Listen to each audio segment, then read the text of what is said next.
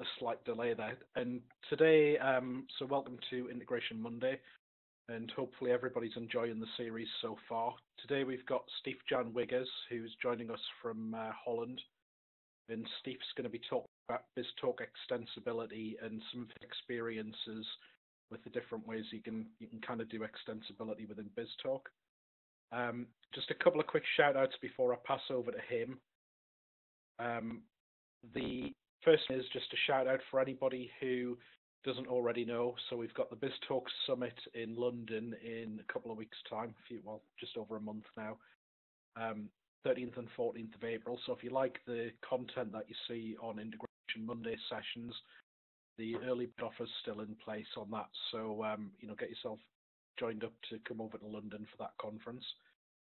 The next one is just really about engaging with each other on calls. So the first thing is Twitter and the various chats and stuff. So if anybody's got any questions, the best place to pop them is on the link that was shared on the chat earlier, where your question will obviously be saved on the website so people can look at questions later. But you can also chat in the chat window, which is available via the chat icon on the Join Me toolbar. So, two places we can interact while the call's going on, and Steve will check both of those later for questions. Shout out about the website and Eventbrite for future events. So we've got a whole series of them coming up, and if you want to come to any of the future ones, just sign up via Eventbrite. And finally, just the list of events coming up. So next we've got Howard, who's going to join us from the United States, who's going to talk about BizTalk and HL7 Fire, and that'll be the first one of 2 weeks worth of content around healthcare integration, and hopefully that'll be quite good if anybody's working in that space. But now I'm going to pass over to Steef-Jan, who'll tell us more about BizTalk Extensibility.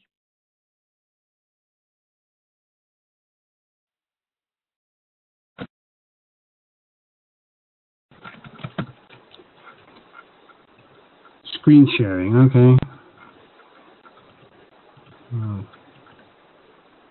Right, do you see my screen? Right, okay, let's go then. Right, sorry for the delay, guys. This is something new. Alright, so we're all good now. Share screen. Okay, so I'm Steef-Jan Wiggers, Microsoft integration consultant, working for a company called Dutchworks that's situated in the Netherlands. Doing all kinds of stuff around .NET, SharePoint, webs, and integration. I'm a TechNet Wiki author, blogger, do forums. I'm a runner, so I ran a few half marathons. Did a full one in Berlin together with Kent, so that was about 2 years ago. Probably could do one more. And I also really into American football, so I'm one of the Dutch 12 men, if you say. So I've been to a couple of games in the last couple of years. Some of my MVP friends in the States. So hence that picture here. So really good sports. Didn't win this time. Seattle Seahawks. They lost, and it's the New England Patriots. So that was kind of a shame, though. But anyways, Michael has already done a shout out at this BizTalk Summit. So if you haven't registered yet, then please do so. It's in April, the mid of April. So if you're available and able to go, so please do. There will be tons of stuff you've heard before, microservices, API management, and more some of the BizTalk stuff. All right. So why this talk? Right. So done this discussion with a few people, and also this came to bear last year, something shared by some of our competitors. So in this case, it was MuleSoft, and also a bit, bragging a bit why you should walk away from BizTalk. So, well, this is not going to be a comparison session or whatsoever, but what did catch my attention a bit was like, extensibility and something. So this gave me kind of a hint, like, we're not extensible. What do you mean? We're not flexible and extensible. This, of course we are. It's a mature product. Been out there for more than 10 years. You got a fast community. Some of you who joined who were in this space for years. So, hey, there's tons of things you can do. So that's why I think, I should do this talk. And, create me a little bit more awareness, of the different extensibility capabilities that are available within the platform, and demonstrating and showing you the power of .NET, and basically you could see that BizTalk could handle a lot of complexity. It could deal with a lot of complexity. It's a great tool. It's, you know, with that .NET, you got great stuff within extensibility. So it's there. It's available. You've been working with it for years, and probably of your customizations yourself as well. And I'm also going to walk through some of the configurations as well. Okay, so extensibility. So what does it really mean? Well, in my view, it's a bit like, okay, flexing your hands, right? So more making it more flexible and more, you know, geared towards different scenarios and situations where you can leverage the out-of-the-box features, but also use the power that the .NET framework offers you. Basically, BizTalk server is built on the top of this, you know, great framework, and there's, you know, different situations where you need to flex basically that BizTalk server platform. So that's what we're going to talk about. All right, so this is going to be an animation which you've seen before. So I'm not going to explain BizTalk, but it's more focusing on, all right, so flexibility and extensibility, where can you find it, right? So you can find it at the beginning, you know, when messages come in, and it's XML, oh, you're all good. But if it isn't, then sometimes, you know, when this message goes into that pipeline, basically has to be serialized into XML. Or for instance, you have to verify a signature, or you have to decrypt it. Then you end up in a situation where you have some customizations going on within your receive pipelines. Then going forward, you basically will have mapping, and mapping is somewhere where you can find extensibility too. Like for instance, Sandra Pereira has written an extensive book about BizTalk maps, and you can see that there's tons of ways and possibilities within mapping, using either just a mapper or functoids or what. So once a message leaves again, you can have customization either with mapping, import mapping, or within the pipeline when you need to encrypt a message when it's being sent out of to your target system. If you furthermore look, so based on top of the messaging, you can orchestration where you can find customization where you might need to have some kind of configuration, or you would see the error to put in place. All has to do with some of the extensibility you can find. Now there's some other capabilities around BizTalk, some I'm not going to touch upon. So some of the accelerators, HL7 will be discussed by Howard, and some of the extensibility on service bus you will find in the talk, I think, with Tommaso. So I'm going to focusing more on the messaging layer, orchestration a bit, and I'm going to touch a bit on BizTalk, the BizTalk activity monitoring and BRE. Right. So one of the topics. So I'm going to delve a bit in, you know, this messaging. So I'm going to touch stuff around port, pipelines and mapping, so these are also a bit on the port level, which you saw in that animation. I'm going to touch about an orchestration where you can find some of your customization, and you have your debugging. So this is all around where you can find some of the extensibility, and I will demonstrate that too. And then I'll dive in some of the other capabilities around extensibility, so BRE and BAM, deployment, a little bit of logging, so I have some demos around that, and operations. So those are going to be a bit of the topics I'm going to dive into regarding extensibility. So let's look at port level. At port level, you basically out of the box you have tons of adapters. So it's not very unlikely. It's very unlikely that you could, you know, or you would build your own adapter. In case you would, then you would of course need to have that adapter pack SDK, which has the boilerplate code basically to enable you to build your own adapter.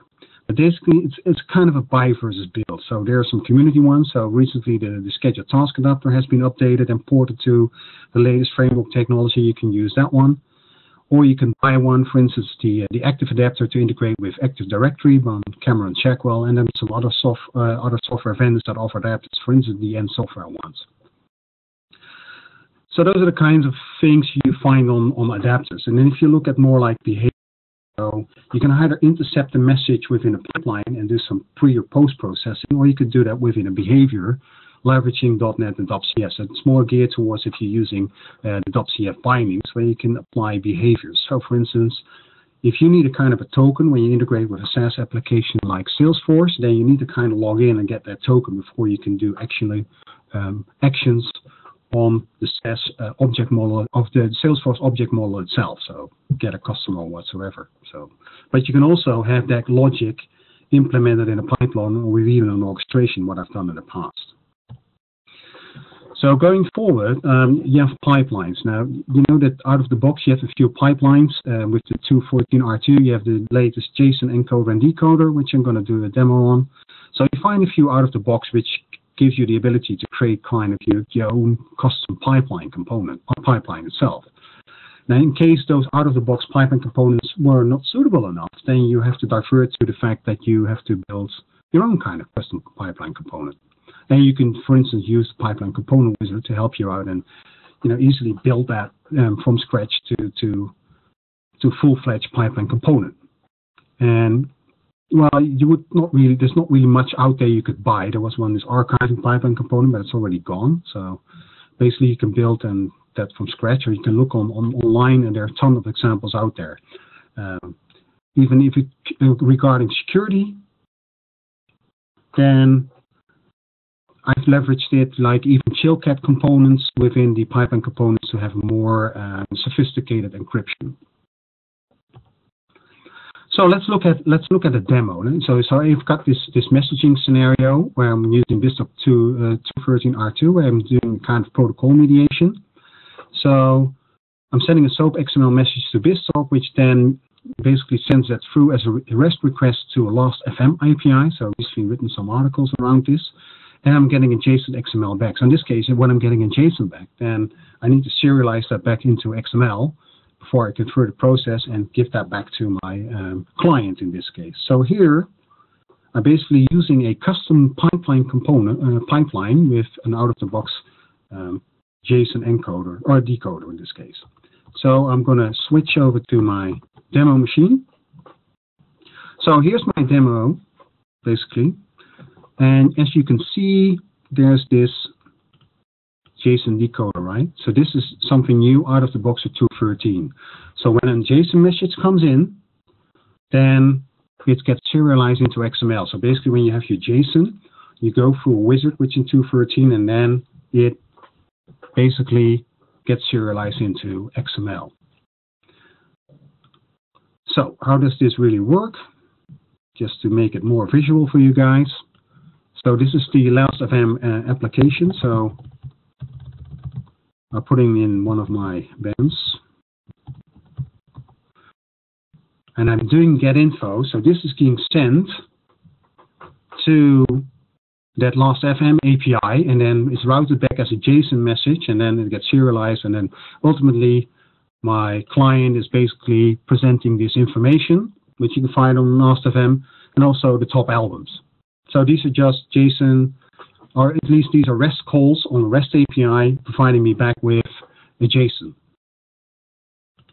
So that was kind of an example of how you can, support your message scenario with some small extension on using, in this case, the JSON pipeline components. Okay. Let's look at mapping. So mapping is a big topic. Sandro has written, what I said, a large book about it. Now, there are different ways you can approach mapping. So I've talked to a few peers, also people I know that won't use the mapper at all. At least they will revert back to xslt and use all kind of alternative tools for it. So there's sometimes a discussion going on, should I just use the mapper and its functoids, or no, just use xslt through a script functoid. So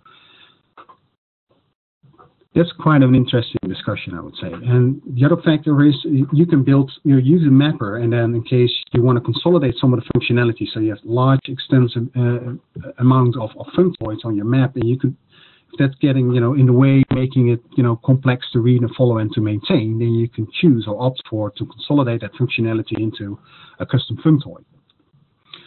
The other extensibility you find in mapping is the script functoid itself. So you can enhance mapping capabilities by using some kind of inline code, or you just call an external assembly, which has code, for instance, to apply for date formats, for instance. Just an example, something I built recently to cater for all kinds of date formats, because subsystems like SAP and Siebel treat dates differently. So you can consolidate that kind of logic within an assembly to which you reference externally and call within the script functoid. Mind that it's always string in, string out when it functoids.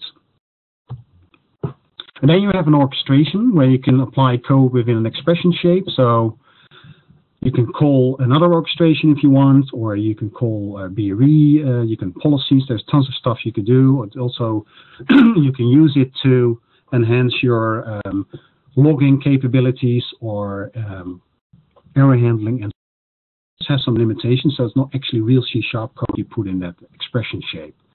And then on the other hand, you can support your process basically with helper classes that enable you to do configuration to get, for instance, key value pairs out of an SSO database. So you can use that through helper classes, or you can manipulate messages in case you need to.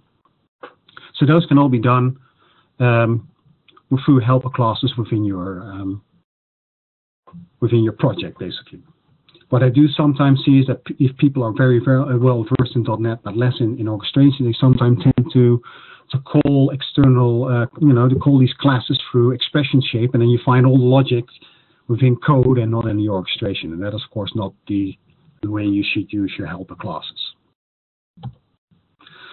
Now let's touch on debugging before I move to another demo. So you can have debugging on various levels, depending on you want to do it in runtime or in design time. So let's say if you create a kind of an adapter or a behavior, then you would have to look more. You have to write a kind of a client to talk with your adapter or see how your behavior works.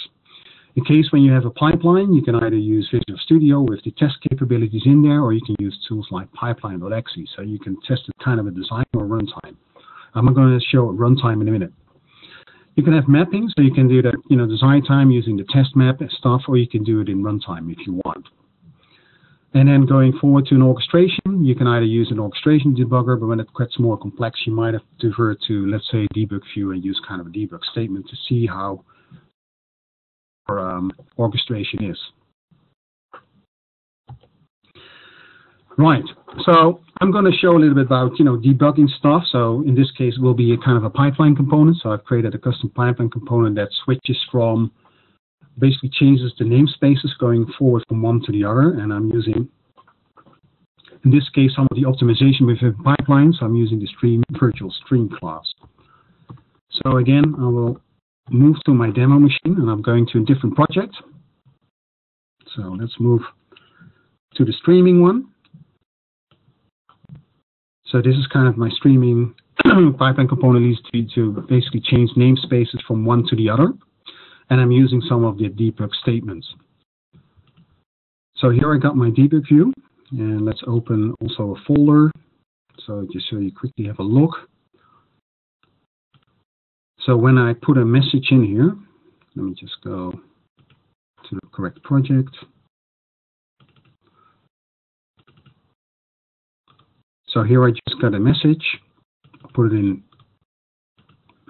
the folder, and then quickly I'm getting a result back in that debug view. So this is quick and easy how you can show or debug basically your pipeline component in this case. But let's say you've got a project with multiple orchestration calling each other, then it can be quite hard to do that, or if not, it's not possible really with an orchestration debugger. And then, for instance, you could use debug statements, for instance. I'll show a different way later on, another way how you could basically do this with instrumentation of your code.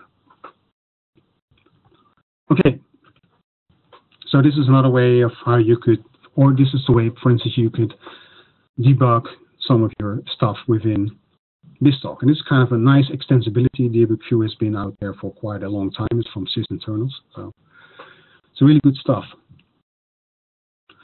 Right, let's look at, for instance, BizTalk's rules engine. So where does extensibility fit in that way? So in case you need, you got fact retrievers, in case you have to build your own kind of custom fact retriever, then you can do so leveraging the .NET framework. So there's some examples on ways to do that as well.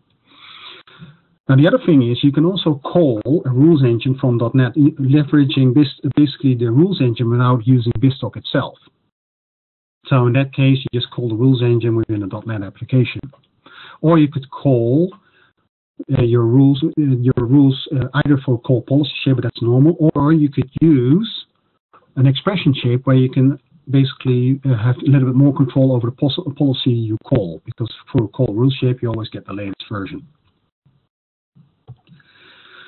BAM, and this is a very nice one, offers basically kind of an API. So you can, for instance, when you have to build your own custom interceptor, or when you want to write some of the streams through a pipeline or other ways. So I know Rene Brouwer in the past written something around that BAM as well, BAM API. So that's kind of an assembly you leverage to use BAM within even the Microsoft Azure BizTalk services. So that was quite neat.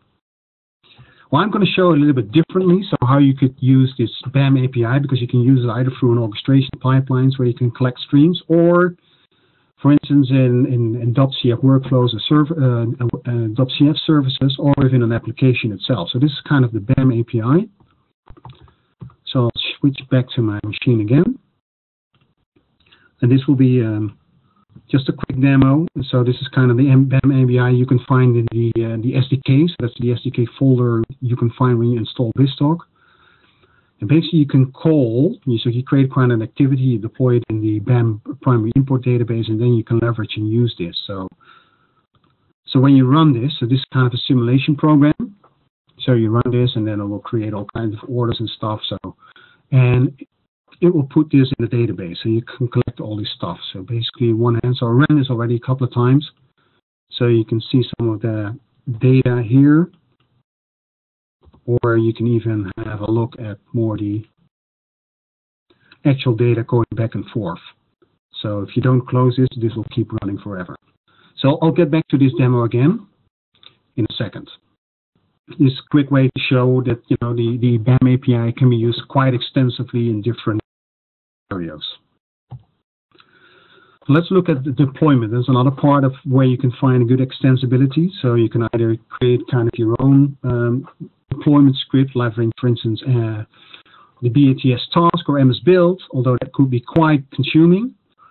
Then again, this is not what I see a lot. So I already see some yays and hoorays for the BizTalk deployment framework, because I've seen it in quite a few projects already the last couple of years, and this seems to be kind of the de facto standard, because out of the box MSE deployment from BizTalk doesn't really work. It's pretty rigid and not flexible at all. And if you're looking more to a flexible framework, complete and customizable, then this BizTalk deployment framework is basically something you can need. So that's kind of another really neat extension on top of BizTalk. Another way you can look at deployment is using PowerShell, which also gives you a little bit more control, flexibility, and ways of automation. But then again, this is also very time-consuming, although I do see some people favoring that model too.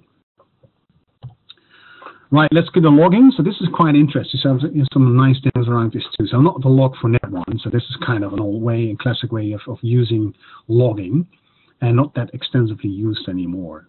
You got the enterprise memory, which you can leverage from the Microsoft building blocks, so you can use one of the building blocks for logging as well, or you can use the enterprise tracing for Windows, which gives you better performance and some of the things, and I think the way basically to go. So I have some demos around this in a second.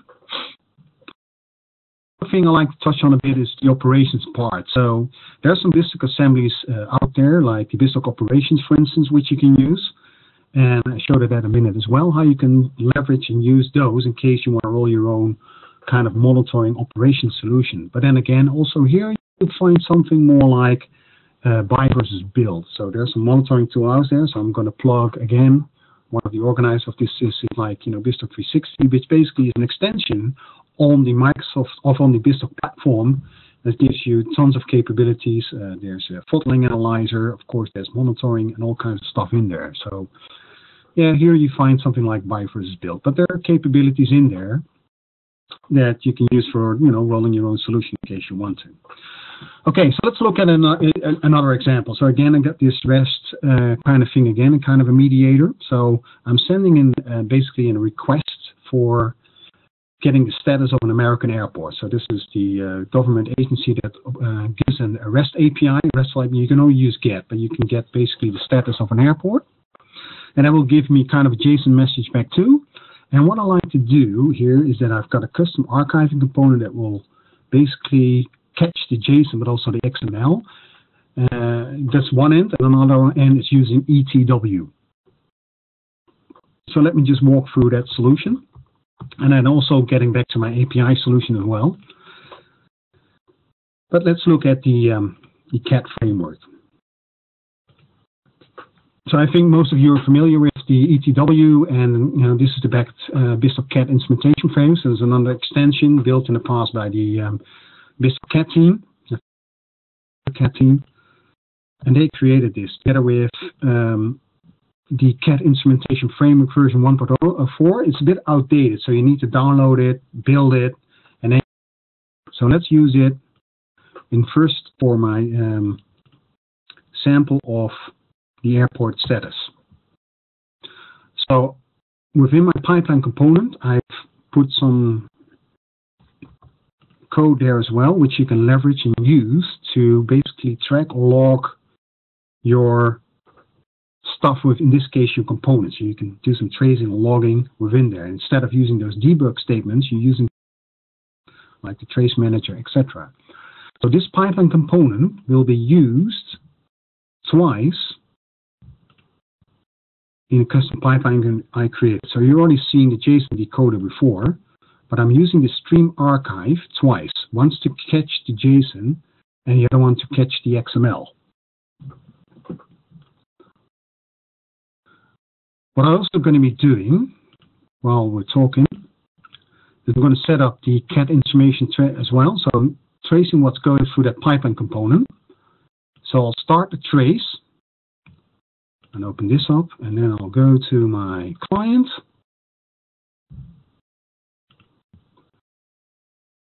Okay, so let's get this all back up again. And the CAT framework, let's get rid of this. So I'm going to call, let's say I want to know the status of an airport. Let me see if I can find it. Yeah, here it is.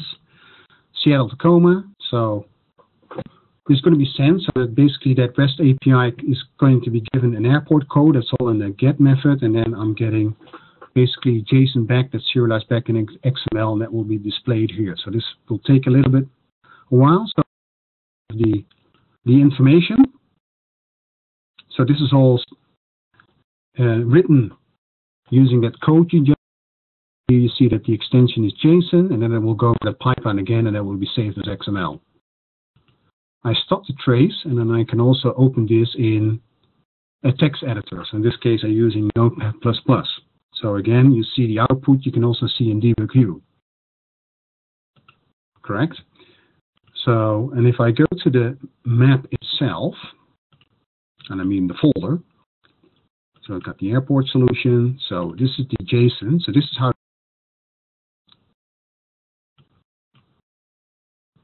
Here, as you can see, this is the JSON. Then I got another one where I catch the XML endpoint, and this is where the XML is. So you basically can also see what happens before and after that decoder, basically. The other thing, and this is a bit of an operational kind of thing, so, when I get this message ID, let's say you kind of your own monitoring or endpoint monitoring solution, you have this message ID, then for instance, you can paste it in here, and then you can get also the message. Now let me just show you that piece of code. So this is something about leveraging the .NET, the BizTalk, the BizTalk assemblies you could use. So let me just quickly find that code for you guys. So yeah, this is the part I would like to show you. So this is the BizTalk operations. So, and that's just referencing the BizTalk operations assembly. It's a really fast way of getting that message out of the tracking database and show that. So that's something I quickly wanted to share as well. So how you can leverage the BizTalk operations from an extensibility point of view, where you can use the capabilities in that assembly. Now going back to this CAT controller, so you just saw me do this BAM API thing, so I just referred to that one, and let's have a look at that one too. So this is the BAM. So again, if I go to that solution, you can find that I've also put some of that, code for the ETW as well. So you can find something around down the lines here. So you can also trace the scope and see how long certain calls lasted. So if I start this application again, oh, hang on, before I do that, I'm going to start that trace. Clear this up. I'll show you again in a second. So I'm going to run this. So it's running. And let's have a look at these. So as you can see, this is running as well. And it keeps running. And then I'm just going to stop this. And you can see the trace outputs here. Stop the trace here and open it up.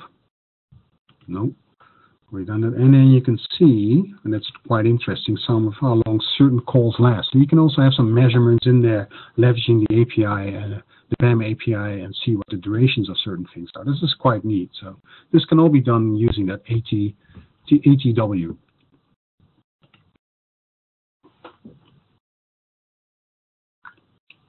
So this is kind of a demo around the extensibility, a little bit on logging, tracing,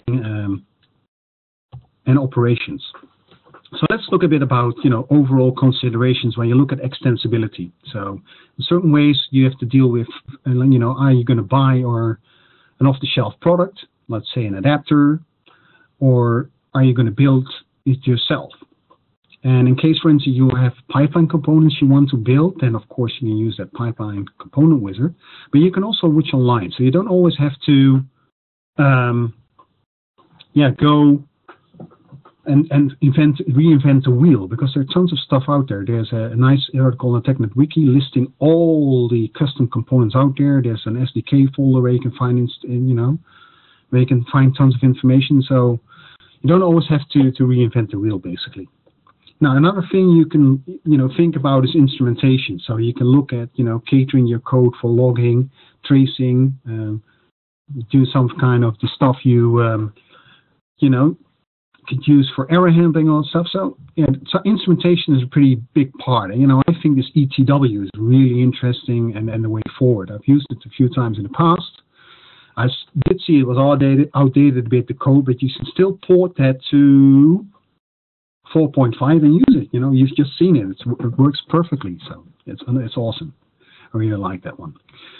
And also use the community as in a sense, and look at the online resource, and we'll share some of the resources later on, and some of the free tools that are out there. So going to free tools and what's out there. So you have the NOS add-in. I think it's still downloadable, available. I think it will be commercialized into but before that, it's really, really neat to do for productivity. You can also use it quite well, for instance, to test a pipeline, something Nino always vividly demonstrate you can do, like it's that easy, but yeah, it's something you can really use. Another one already mentioned is the pipeline component wizard. You can look at the benchmark wizard. It's been created by Michael Hawkinson, and it's still used. We're using it now for our migration going forward from 2.13 to 2.13 R2. Although it's still targeted 2010, you can still, for instance, use that. Another good extensibility, for instance, something you quite use is the BizTalk documenter to document basically your artifacts you've just seen. And another thing, like Jean-Paul Smith, my fellow countryman, has created this great BizTalk software factory where you can basically set out a way of building your solution and stuff. So like you have a similar solution framework set up for you, and you build from that. So you have some similarity in all your solutions. So something you could use as well. And of course there are probably tons of others. So I'll just look in the discussion later on if you feel that I've forgotten a few things or forgot to mention it. So but it's something you can use. So what I like to run up. So this is not a picture of me, but this is more like, this framework, or at least this extensibility, is really applicable for BizTalk.net. Extensible, flexible, it's strong, it's powerful. What I did is scratch the surface of tons of stuff you can do with BizTalk today, and using all the stuff that's out there. So what's out there is the TechNet Wiki, which contains tons of stuff. I've written a few articles. There are some other people that have done stuff. There are, of course, blogs. So, when you get through this, when you get this presentation, you can click some of the links. I've consolidated that all. You have a list of books. You have the Amsterdam Code Gallery, which gives you a good impression of what's out there, and especially if you look at extensibility, you've got the BizTalk sample SDK. What I mean by that is that folder where you find when you install. So basically you have tons of examples there. Even that BAM API I showed you is there. You get a BizTalk 2010 trading kit, so that's still available. It's 2010, but you can still find some stuff there. Paper gallery, you find some stuff there, and you got some plural sites. For instance, Daniel Toomey, I think he's on the call there too. He's creating some great course around using functoids within mapping. So just to conclude, there's a ton of material out there. Right, so here's my contact details. In case later on you want to contact me. I know tons of people who are on this call, so because I've been to some of the outskirts of this planet, so I know some of the friends from Australia as well. So it's pretty cool. I hope to come again sometime. My user page. So yeah, I know it's for some people it's still in the morning, so you might be off to work or you're ready to go to work. Some maybe around lunchtime. Other are close to going off to bed, so I'm one of those, and be fresh and ready for tomorrow again. So, I wish you all a great day, and yeah, let's see if there's some Q&A. So I'll just switch to the discussion board. Let me just see what's on there. So one comment. So that's not much. So not much questions. Anyone questions? Or I know it's pretty straightforward. I do like, if you got some feedback, please do share. Maybe I should create maybe a little bit more extensibility in kind of a paperwork to wrap it up and get a bit more in depth or other ways. So yeah, please let me know if you feel this is still useful in this day and age. I just thought about this kind of talk to do and really enjoyed it. Finding some of the stuff I've used in the past, and I hope you like some of the demos too about the ETW. So yeah, I did see a few people that wanted the code. So yeah, the codes, yeah, definitely gonna share that. I think some of the stuff I've written in the past, yeah, they're online. So I'll share that stuff with. Yeah, the last FM, that's something I haven't shared. So yeah, definitely going to put that. So I've written already an article around it, but not from an extensibility perspective. Yeah, so. And there's another question, one or more tools that you use each product that you're on. Yeah, there's some other tools, but those are like NetMonitor, Wireshark, code coverage. So when you see if you touch everyone, so those kind of things I'm using. So yeah, those are some of the tools I use. Yeah, you're going to update that cookbook. Yeah, that's still something I think about if I'm going to do that. Although, yeah, writing books, it's more about courses I think these days. So I know some of my fellow MVPs are doing courses, and I haven't seen anyone written the book yet. But I might. I haven't thought about it yet. So okay, so that's one of the other questions. So. Best sources for getting started with unit testing. So there's another one. Yeah, BizUnit. So yeah, that's something I also written something in my book in the past. So it's definitely something you could use as well. So a mapping framework I've used in the past. SpecFlow. All right. Yeah, that's another.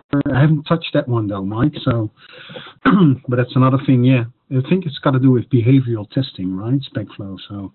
It's used in another, or at least I've seen it in other contexts as well. So, and that's also something that Michael created last. It's about Castle, something you can do within pipelines, but you probably have to read his blog. Very good. So that's another thing about extensibility altogether. Right. Let me just see what's in the chat. BizUnit. Yeah. Okay. Yeah. We'll share the code.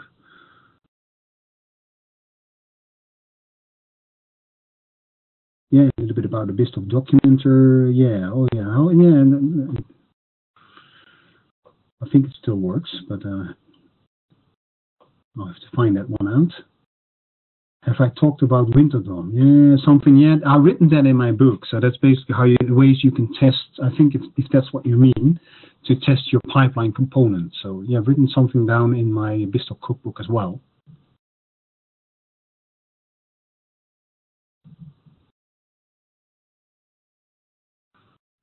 Okay. Let me see any other deployment frameworks being mentioned right now.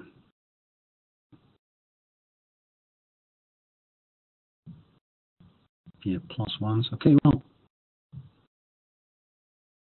Yeah, I think that's about it. So if no other questions are there or comments, you can still free share those. We still have a couple of minutes before it's 9:30 in my country. So